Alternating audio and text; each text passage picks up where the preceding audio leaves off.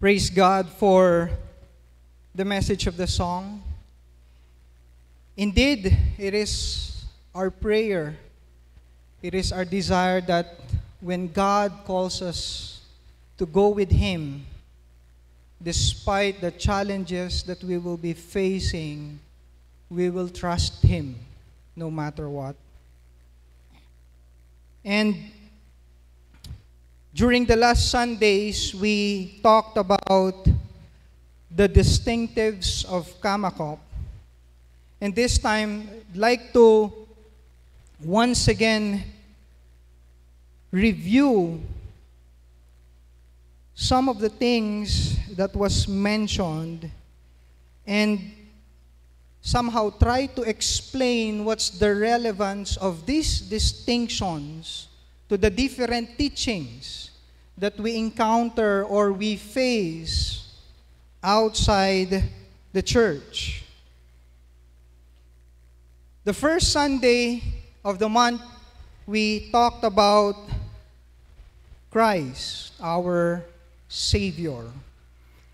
And this particular teaching or distinctive opposes the view that salvation can be found elsewhere. This teaching reminds us that we only have one Savior, and that the only way to salvation is through Jesus Christ, no one else, not even through your effort or strength. The second Sunday, we talked about the sanctifier. This view opposes the idea that holy living is achieved through our own effort, our own strength. We become holy not because of our own effort, but because of the Holy Spirit empowering us. That's why without God, without Christ in our hearts, living in us, we will never be considered holy. We will never be accepted by God. But we are made righteous because He made us righteous through the sanctifying power of the Holy Spirit. And you all know that last time when Attorney Luistro talked about this, he fell because the empowerment of the Holy Spirit is not really about physical strength. The empowerment of the Holy Spirit is willingness to go on, willingness to fulfill the will of God despite the challenge. And we saw that. Attorney Luistro wanted to finish his sermon despite what he felt at that time, despite the physical weakness that he was experiencing. And that, I believe, is sanctification. In the Holy Spirit empowering us to do His will, giving us the will to keep on going, to continue. And finally, we talked about Christ, our healer. One of the teachings, or one of our distinctives that opposes the view that miracles of healing cease to exist.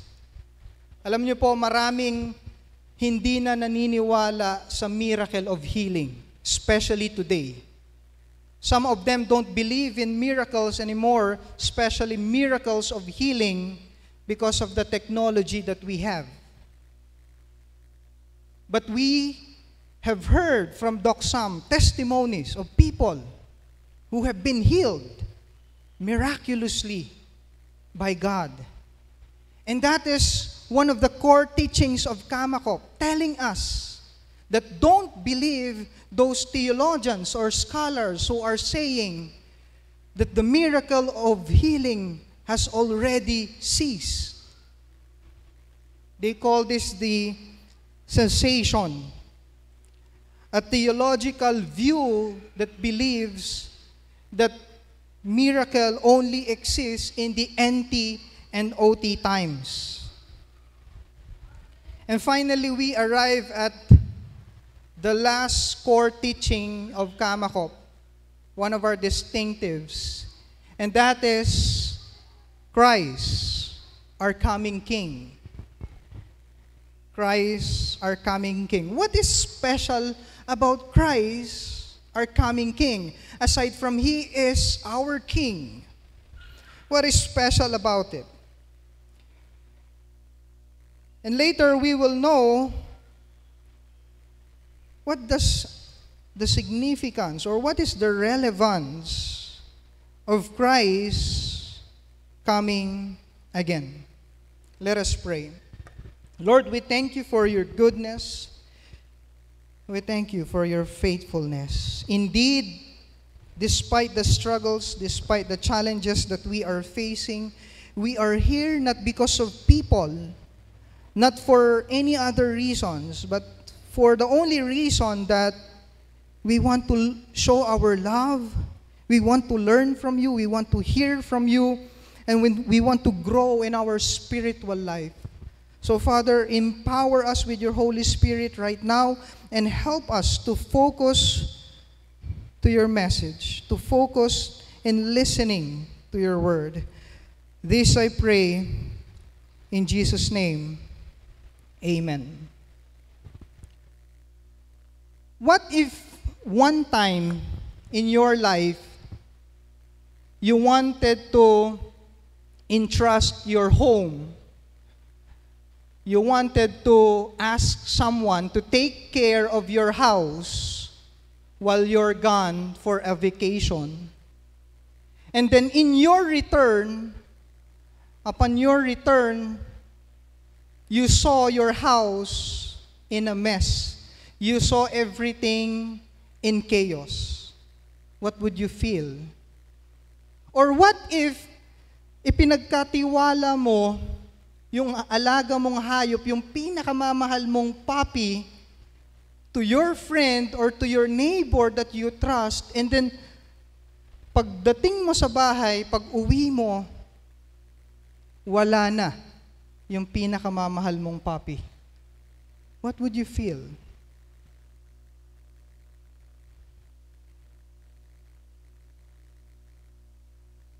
What do you think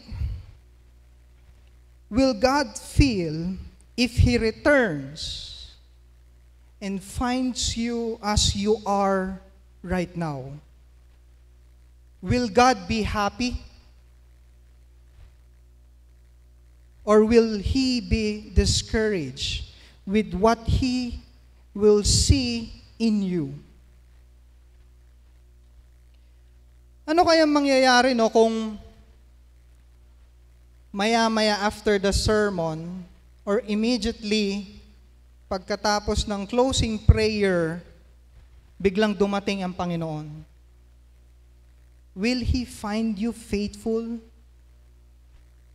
Will He find you true to your calling?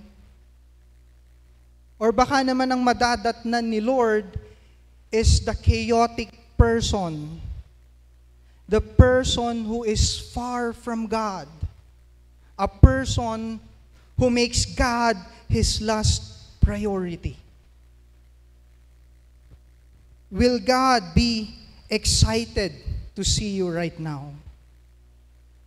I'm sure you know the answer to that.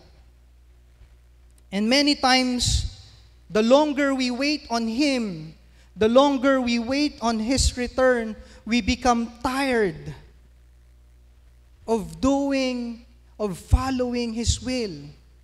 Why? Because at times, obeying God, following God, brings a lot of challenges. And being with the Lord is a life that is not easy. Why? Because in the best of your ability, you have to follow Him no matter what. Well, God is not expecting us to be perfect. That's not the point. But He wants us to give our best in everything. And sometimes, we grow tired of that. Because we are living in this physical body, a body that has a lot of weaknesses. And that is why, talking about waiting, the question is, how do we wait on God properly? How do we wait properly? We wait on Him because we believe, firstly, that He will return. We believe that with all of our hearts. I do not know with you, pero I believe that God will return for me and you. And we all know that in the Old Testament, when Jesus was prophesied as the Messiah who will redeem Israel, you know what? The Israelites thought that Jesus will come as a king who will deliver them from political oppression. Unknowingly, that was not really the case. Jesus came to earth not just to rescue them from this temporary problem, which is at the time a political struggle, but Jesus came because He wants to rescue us from a more pressing concern, and that is what? From eternal damnation. God wants to rescue you and me from sin, from the punishment of sin. Supposed to be tayong lahat sa impyerno mapupunta. But because of Jesus Christ, our Savior, through Him, we were all rescued. And that was the real problem at that time. It was not the political struggle. It was the problem of sin. And that's why we need to overcome that struggle. And that's why in the New Testament, Jesus lived a life that is holy so that He can be the best sacrifice that will cleanse us, that will pay all the needed requirement for the penalty of our sins. And so He resurrected and then ascended into heaven, which is why we have this hope right now. Which is why we wait on God. We wait on the Lord, and we believe that with all of our hearts. However, again, from time to time, the more we wait on Him, the more we grow tired.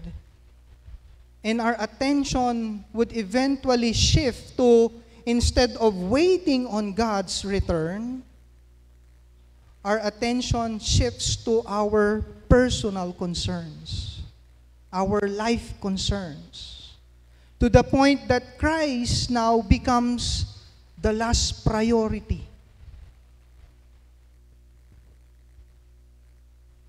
And that is why, brothers and sisters, we need to know how to wait on God properly. Now, kindly open with me your Bibles to Matthew 25. I'm sure all of you knows about the story of the 10 virgins. Okay, we have these 10 virgins. The first 5 were the faithful ones, the ones who are ready.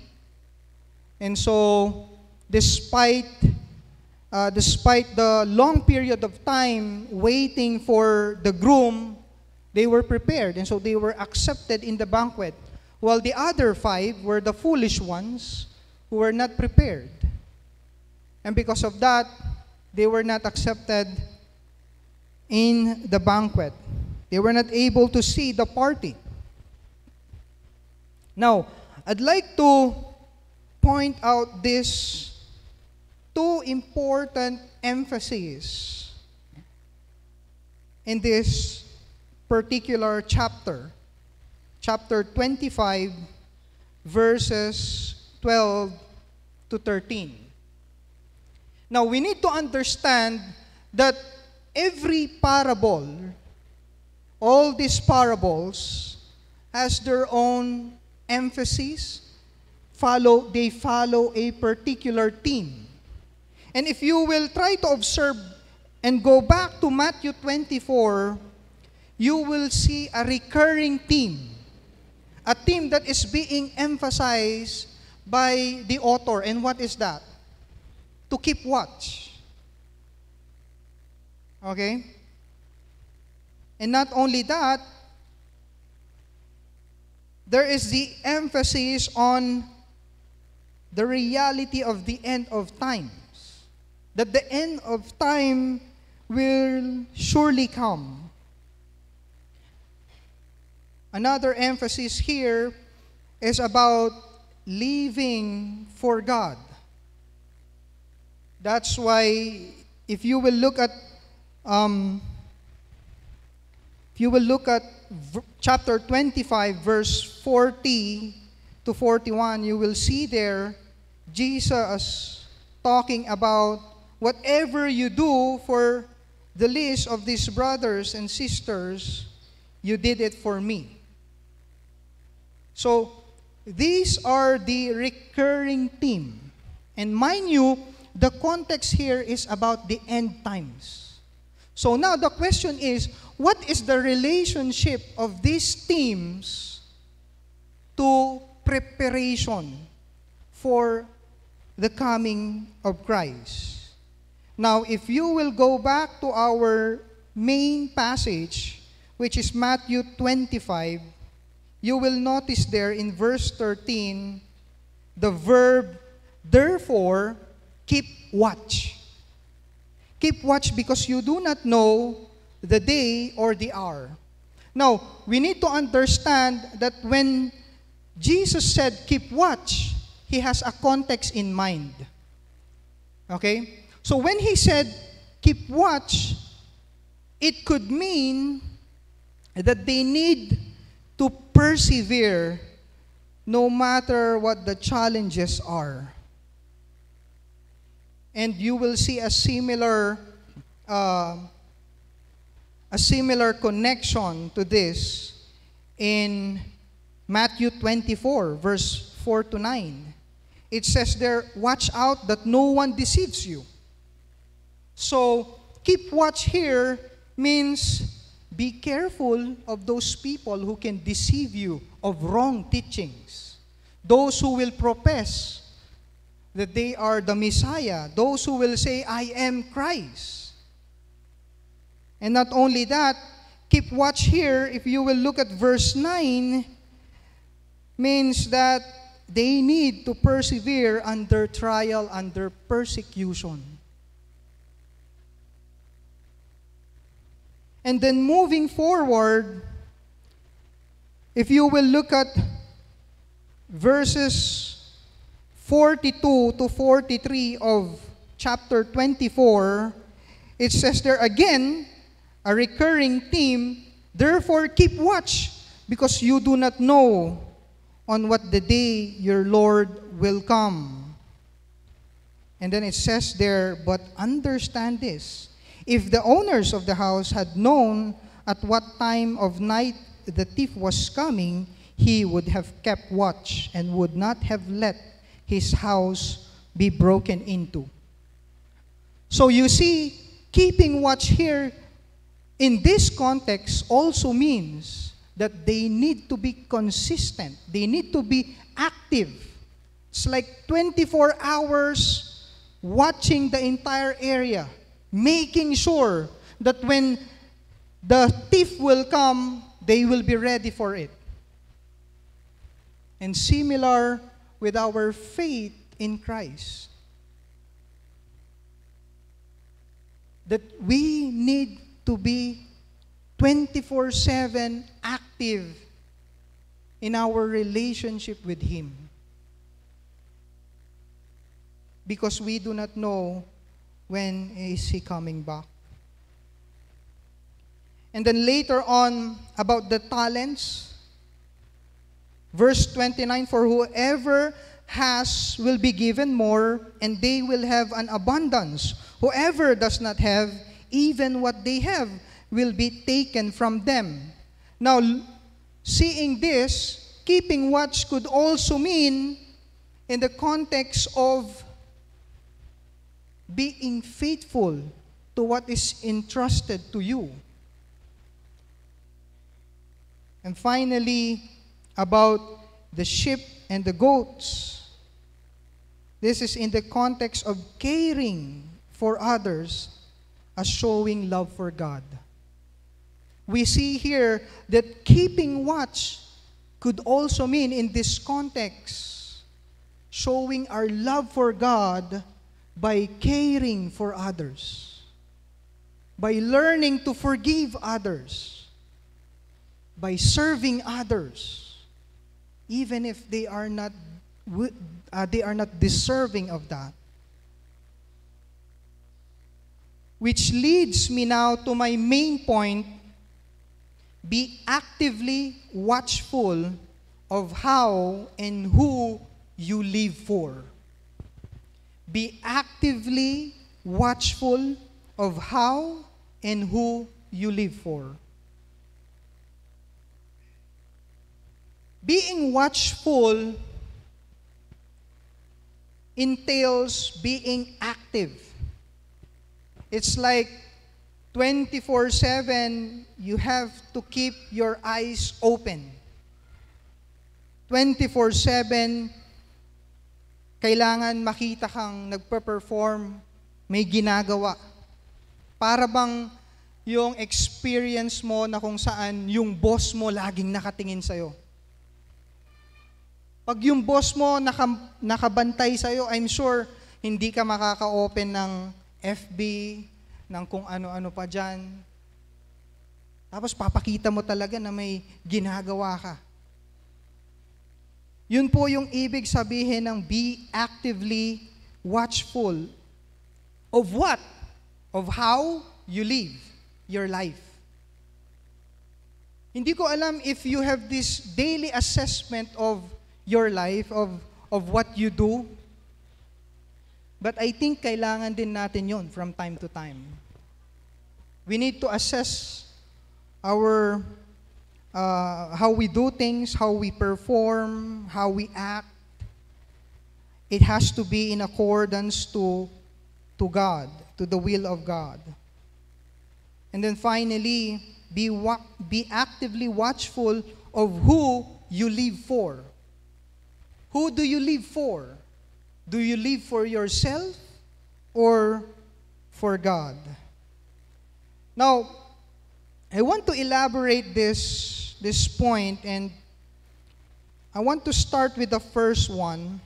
It says here, keeping watch of who you live for by being faithful to your commitment to Him and to what is entrusted. Sorry, nagkamali po. The first one, keeping watch of how you live by being consistent and persevering in every moment. Like I said a while ago, if you will look at the context, being watchful here means that you need to be consistent and you need to persevere in every moment. You know what? Billy Graham, when he had this interview, he was asked in the interview the question, what will you do if you know that Christ's return is near? And you know what the answer of Billy Graham? By the way, Billy Graham is a known evangelist. Maraming nakikinig sa kanya. Thousands of people listens to his messages. And because of his life, because of his testimony, many are convinced of what he is preaching. And because of him, a lot of people came to know the Lord. And so in this interview, you know how he answered the question? This is his answer. He said, I will still do the same things that I do. Now, Billy Graham, he doesn't have to adjust anymore. He doesn't have to change his ways. Because all the things that he's doing it already for God. Sa madaling salita, hindi na kailangan magbago ni Billy Graham because he's already prepared. Now, we're not saying that Billy Graham is perfect just as you and I. We're not perfect. But we make sure from time to time that we try our best to live our lives for God. At times we commit sin, but we ask for forgiveness. We get back again. We rise up and then move on, move forward. And I think yun po yung ibig sabihin ng consistency and perseverance. Because consistency and perseverance are not a matter of being perfect, but a matter of not giving up and moving forward. And so, brothers and sisters, that's the challenge. We need to be consistent. We need to persevere in doing the will of God. We need to push ourselves to obeying God's will. And then finally, the last point that I want us to look at is keeping watch of who you live for by being faithful to your commitment to Him and to what is entrusted to you. I have questions here that we can use to ask ourselves for our personal assessment. The first question is this: am I living for God or for myself?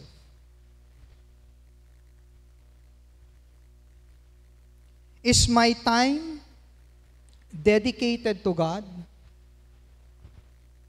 Or I am too lazy to do anything?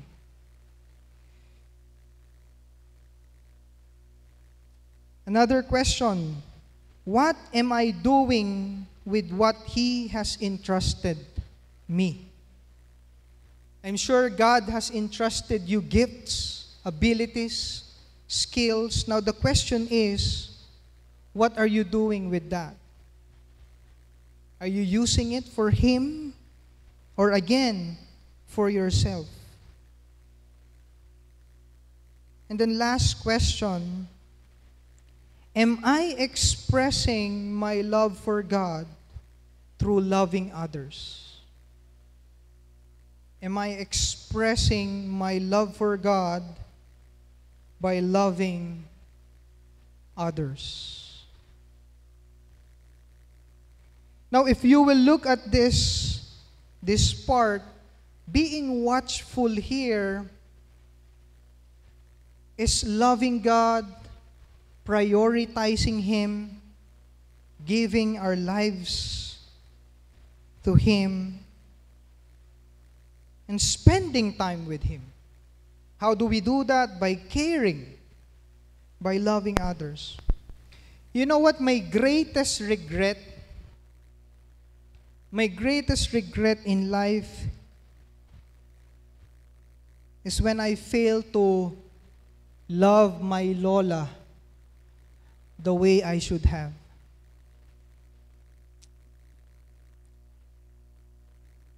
When I was young,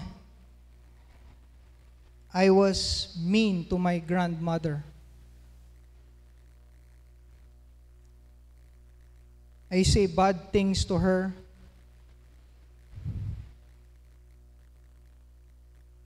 I don't pay attention to what she feels. And you know what? Nung time na na-realize kong mali ako, it was already too late.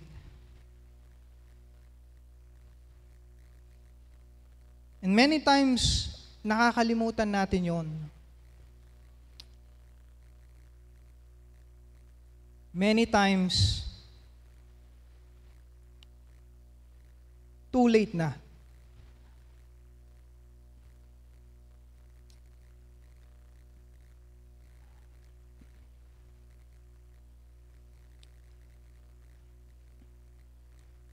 You have your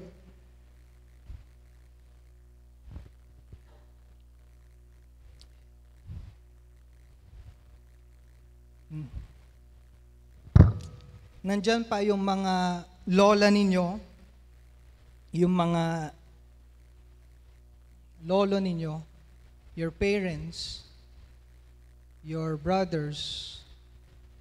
It's not yet too late to show your love for God by loving them. Minsan, mas madali sa atin yung respetuhin yung iba, mahalin yung iba kaysa sa yung ating mga kapamilya. And here, we are reminded that maintaining your relationship with God involves loving the people around you. You cannot say you love God if you cannot fix your relationship with your friend,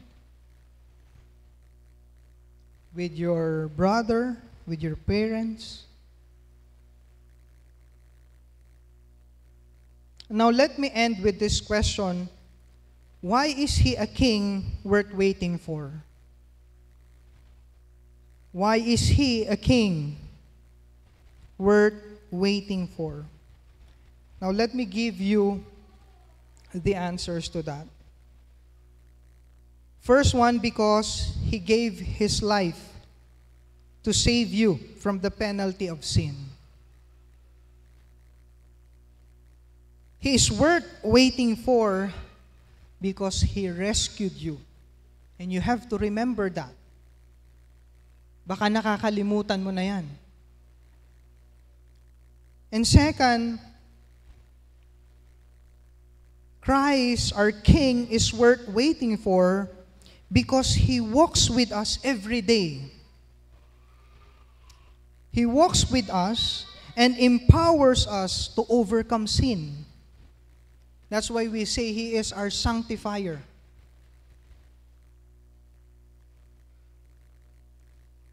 You are not alone.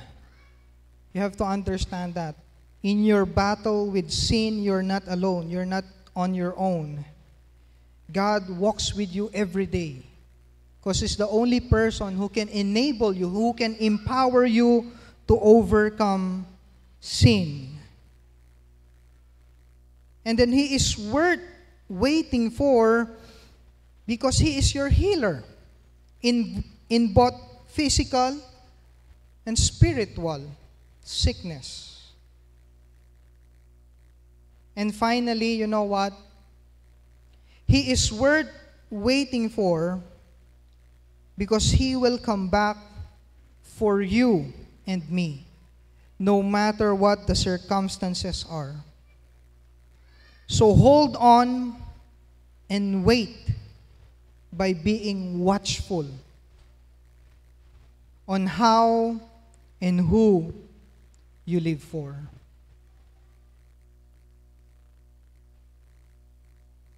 So brothers and sisters, as we end this Kamak of Emphasis Month, I hope yung mga distinctions na yon, those core teachings, would remind us of how we view our God, of how we practice our faith. And it's my prayer that as we are being reminded, we will not go out there bringing the logo, the alliance name, but we will go out there bringing the life of Christ in us and through us. Let us pray. Lord, we thank you for reminding us of your word. Indeed, Lord, these core teachings is from your word, the Bible, the scripture. This is not from Kamakop. And that is why, Lord, as we go out there, I pray that people will see you in us. And I pray, Lord God, that as we wait for you, we will be ready all the time.